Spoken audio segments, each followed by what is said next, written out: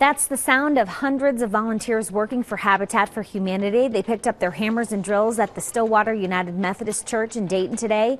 In just 3 hours, they built the walls for 2 different homes, a single-story 3-bedroom and a 2-story 5-bedroom home.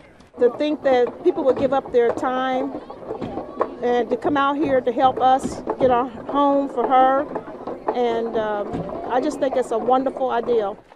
Habitat for Humanity helps people around the globe buy safe and affordable homes. Homeowners, with the help of the community, put in their sweat equity at builds just like this one and then begin those mortgage payments right after the house is up.